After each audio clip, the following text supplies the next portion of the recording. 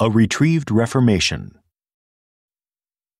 A guard came to the prison shoe shop where Jimmy Valentine was assiduously stitching uppers and escorted him to the front office. There, the warden handed Jimmy his pardon, which had been signed that morning by the governor. Jimmy took it in a tired kind of way. He had served nearly 10 months of a 4-year sentence. He had expected to stay only about 3 months at the longest. When a man with as many friends on the outside as Jimmy Valentine had is received in the stir, it is hardly worthwhile to cut his hair. "Now, Valentine," said the warden, "you'll go out in the morning. Brace up and make a man of yourself. You're not a bad fellow at heart. Stop cracking safes and live straight." "Me?" said Jimmy in surprise. "Why, I never cracked a safe in my life." "Oh, no," laughed the warden. "Of course not. Let's see now. How was it you happened to get sent up on that Springfield job? Was it because you wouldn't prove an alibi for fear of compromising somebody in extremely high-toned society? Or was it simply a case of a mean old jury that had it in for you? It's always one or the other with you innocent victims." "Me?" said Jimmy, still blankly virtuous. "Why, warden, I never was in Springfield in my life." "Take him back, Cronin," smiled the warden, "and fix him up with outgoing clothes. Unlock him at 7 in the morning and let him come to the bullpen. Better think over my advice, Valentine." At 7:15 on the next morning, Jimmy stood in the warden's outer office. He had on a suit of the villainously fitting, ready-made clothes and a pair of the stiff, squeaky shoes that the state furnishes to its discharged compulsory guests. The clerk handed him a railroad ticket and the $5 bill with which the law expected him to rehabilitate himself into good citizenship and prosperity. Valentine, 9762, was chronicled on the books. Pardoned by governor. And Mr. James Valentine walked out into the sunshine. Jimmy proceeded leisurely to the depot and boarded his train. 3 hours set him down in a little town near the state line. He went to the cafe of one Mike Dolan and shook hands with Mike, who was alone behind the bar. "Sorry we couldn't make it sooner, Jimmy, me boy," said Mike. "But we had that protest from Springfield to buck against, and the governor nearly balked. Feeling all right?" "Fine," said Jimmy. "Got my key?" He got his key and went upstairs, unlocking the door of a room at the rear. Everything was just as he had left it. There on the floor was still Ben Price's collar button that had been torn from that eminent detective's shirt band when they had overpowered Jimmy to arrest him. Pulling out from the wall a folding bed, Jimmy slid back a panel in the wall and dragged out a dust-covered suitcase. He opened this and gazed fondly at the finest set of burglar's tools in the East. It was a complete set, made of specially tempered steel, the latest designs in drills, punches, braces, and bits, jimmies, clamps, and augers, with 2 or 3 novelties invented by Jimmy himself, in which he took pride.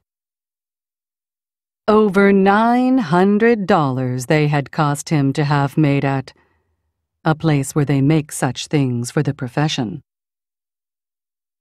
In half an hour, Jimmy went downstairs and through the cafe.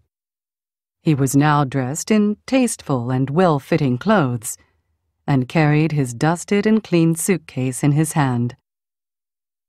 "Got anything on?" asked Mike Dolan genially. "Me?" said Jimmy in a puzzled tone. "I don't understand." I'm representing the New York Amalgamated Short Snap Biscuit Cracker and Frazzled Wheat Company." This statement delighted Mike to such an extent that Jimmy had to take a seltzer and milk on the spot. He never touched hard drinks. A week after the release of Valentine 9762, there was a neat job of safe burglary done in Richmond, Indiana, with no clue to the author. A scant $800 was all that was secured. 2 weeks after that, a patented, improved burglar-proof safe in Logansport was opened like a cheese to the tune of $1,500 currency, securities and silver untouched. That began to interest the rogue catchers. Then an old-fashioned bank safe in Jefferson City became active and threw out of its crater an eruption of banknotes amounting to $5,000. The losses were now high enough to bring the matter up into Ben Price's class of work. By comparing notes, a remarkable similarity in the methods of the burglaries was noticed. Ben Price investigated the scenes of the robberies and was heard to remark, "That's Dandy Jim Valentine's autograph. He's resumed business. Look at that combination knob, jerked out as easy as pulling up a radish in wet weather. He's got the only clamps that can do it. And look how clean those tumblers were punched out. Jimmy never has to drill but one hole. Yes, I guess I want Mr. Valentine. He'll do his bit next time without any short time or clemency foolishness." Ben Price knew Jimmy's habits. He had learned them while working on the Springfield case. Long jumps, quick getaways, no Confederates, and a taste for good society. These ways had helped Mr. Valentine to become noted as a successful dodger of retribution. It was given out that Ben Price had taken up the trail of the elusive cracksman, and other people with burglar-proof safes felt more at ease. One afternoon, Jimmy Valentine and his suitcase climbed out of the mail hack in Elmore, a little town 5 miles off the railroad down in the blackjack country of Arkansas.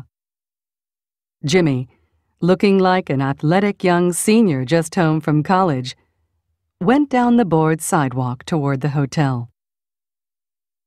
A young lady crossed the street, passed him at the corner, and entered a door over which was the sign, "The Elmore Bank."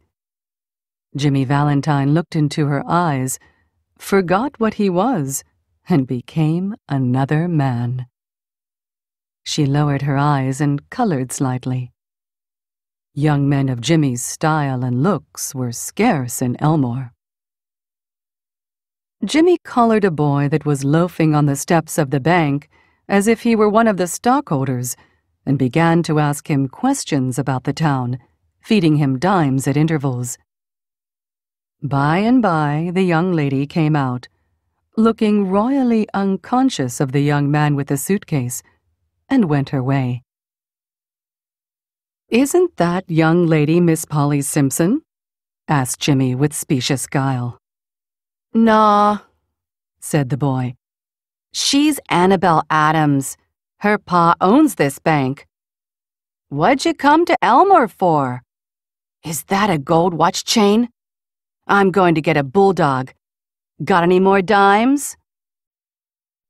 Jimmy went to the Planters Hotel, registered as Ralph D. Spencer, and engaged a room. He leaned on the desk and declared his platform to the clerk. He said he had come to Elmore to look for a location to go into business. How was the shoe business now in the town? He had thought of the shoe business. Was there an opening?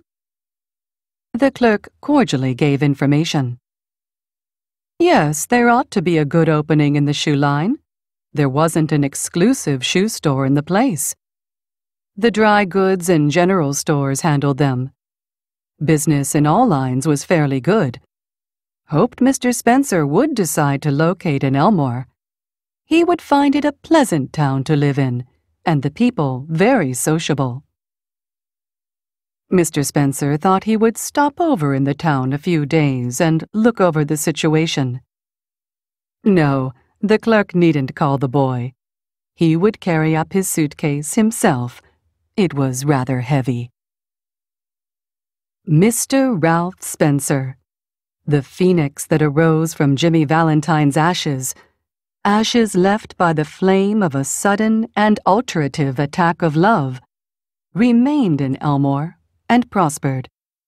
He opened a shoe store and secured a good run of trade. Socially, he was also a success and made many friends, and he accomplished the wish of his heart. He met Miss Annabel Adams and became more and more captivated by her charms. At the end of a year, the situation of Mr. Ralph Spencer was this.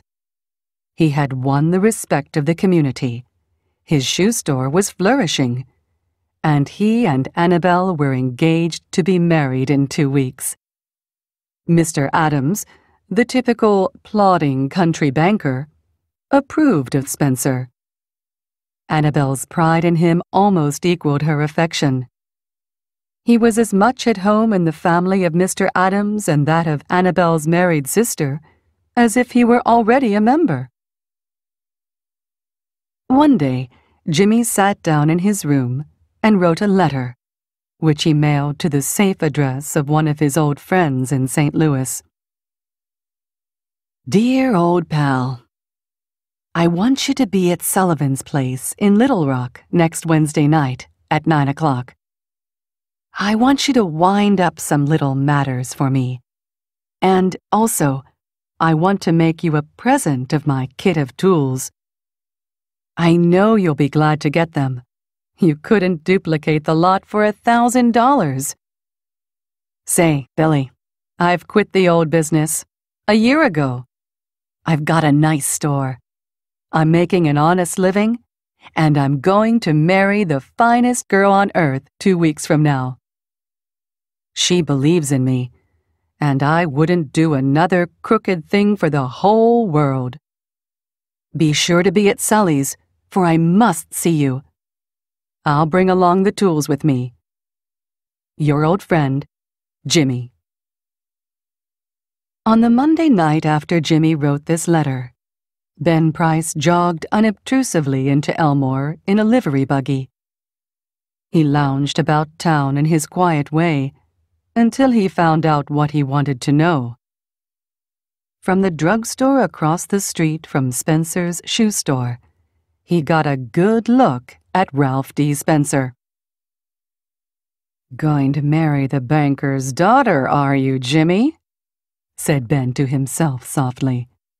Well, I don't know. The next morning, Jimmy took breakfast at the Adamses.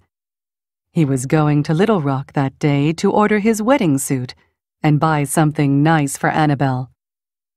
That would be the first time he had left town since he came to Elmore. It had been more than a year now since those last professional jobs, and he thought he could safely venture out. After breakfast, quite a family party went downtown together. Mr. Adams, Annabel, Jimmy, and Annabel's married sister with her 2 little girls, aged 5 and 9. They came by the hotel where Jimmy still boarded, and he ran up to his room and brought along his suitcase. Then they went on to the bank. The Elmore Bank had just put in a new safe and vault. Mr. Adams was very proud of it and insisted on an inspection by everyone. The vault was a small one, but it had a new patented door. It fastened with 3 solid steel bolts thrown simultaneously with a single handle, and had a time lock. Mr. Adams beamingly explained its workings to Mr. Spencer, who showed a courteous but not too intelligent interest. The 2 children, May and Agatha, were delighted by the shining metal and funny clock and knobs. While they were thus engaged, Ben Price sauntered in and leaned on his elbow, looking casually inside between the railings. He told the teller that he didn't want anything. He was just waiting for a man he knew. Suddenly there was a scream or two from the women, and a commotion. Unperceived by the elders, May, the 9-year-old girl, in a spirit of play, had shut Agatha in the vault. She had then shot the bolts and turned the knob of the combination as she had seen Mr. Adams do. The old banker sprang to the handle and tugged at it for a moment. "The door can't be opened," he groaned. "The clock hasn't been wound, nor the combination set." Agatha's mother screamed again, hysterically. "There isn't a man nearer than Little Rock who can open that door," said Mr. Adams in a shaky voice. Annabel turned to Jimmy, her large eyes full of anguish, but not yet despairing. To a woman, nothing seems quite impossible to the powers of the man she worships. "Can't you do something, Ralph? Try, won't you?" He looked at her with a queer, soft smile on his lips and in his keen eyes. "Annabel," he said, "give me that rose you are wearing, will you?" She unpinned the bud from the bosom of her dress and placed it in his hand. Jimmy stuffed it into his vest pocket, threw off his coat, and pulled up his shirt sleeves. With that act, Ralph D. Spencer passed away, and Jimmy Valentine took his place. "Get away from the door, all of you," he commanded shortly. He set his suitcase on the table and opened it out flat. In a minute, Jimmy's pet drill was biting smoothly into the steel door. In 10 minutes, he threw back the bolts and opened the door. Agatha, almost collapsed, but safe, was gathered into her mother's arms. Jimmy Valentine put on his coat and walked outside the railings toward the front door. As he went, he thought he heard a faraway voice that he once knew call Ralph, but he never hesitated. At the door, a big man stood somewhat in his way. "Hello, Ben," said Jimmy, still with his strange smile. "Got around at last, have you? Well, let's go. I don't know that it makes much difference now." And then Ben Price acted rather strangely. "Guess you're mistaken, Mr. Spencer," he said. "Don't believe I recognize you. Your buggy's waiting for you, ain't it?" And Ben Price turned and strolled down the street.